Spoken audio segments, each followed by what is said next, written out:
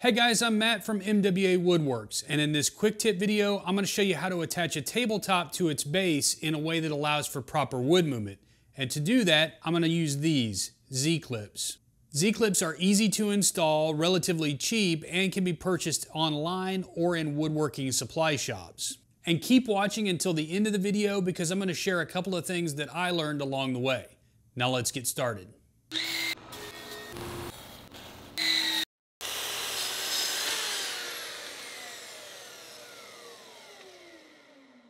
The first thing I need to do is to create slots in the aprons where the Z-clips will go.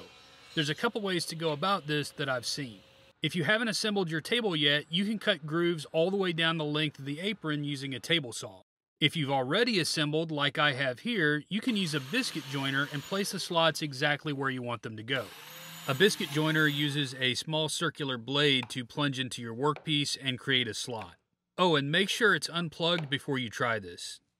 Make sure to have your biscuit joiner set to cut number 0 biscuit slots. These are the perfect size slots for your Z-clips to move in. Also, don't be lazy like me and skip the dust collection. These things will spit dust like an angry woodpecker. As far as I know, there's no hard and fast rule for how many Z-clips to use on your tabletop. I think it probably depends mostly on the size and how heavy the table is, and also how you anticipate things like the tabletop cupping or warping over time. I went with 12 on this table. It's not real wide, and the cedar is a relatively light wood species, so there won't be much strain on the top when I pick it up or move it around. Once I worked my way all the way around the apron making the slots, I flipped the base upside down on top of the tabletop and then centered it up on all sides.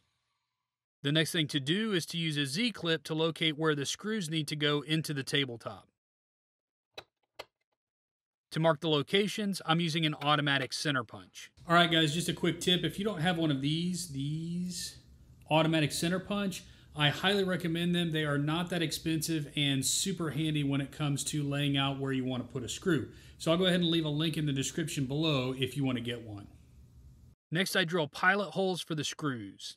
Now be careful not to drill straight through the tabletop here. You can use tape on the bit as a depth gauge or a stop collar if you need to. I can then place the Z-clips in the slot and drive the screws. Now I just repeated that process all along the sides of the apron until the top was secured in place.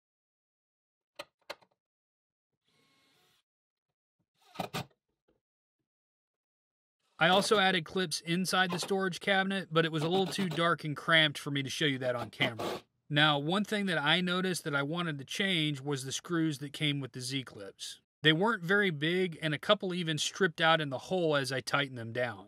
So I switched to using 1 1/4 inch drywall screws, which have a lot more holding power, and my tabletop was thick enough at 1 1/2 inches that I wouldn't go through the top of the table.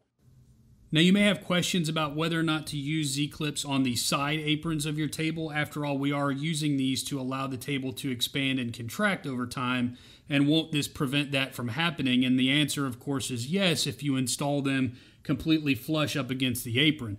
What I would recommend doing when you install them is backing it off about 1/8 of an inch or 3/16 of an inch, and this will allow the table room to contract and expand as it needs to.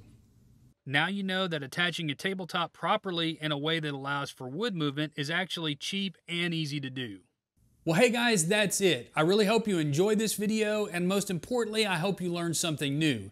And if you did, please leave me a thumbs up below and also leave me a comment to let me know your thoughts.